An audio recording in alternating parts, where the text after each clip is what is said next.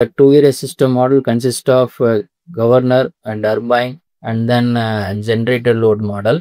And also the second area also having a governor, turbine and generator load model. Both are going to be connected by means of tie line power flow. Here we are going to maintain the changing frequency of the area 1 and area 2 always equal to 0. That means we are going to exchange the power between area 1 to area 2 and area 2 to area 1 based upon the change in load condition. Here you can see that you can provide the change in load command here for area 1, area 2, and then based upon change in load command that we need to maintain that frequency, change in frequency almost equal to 0.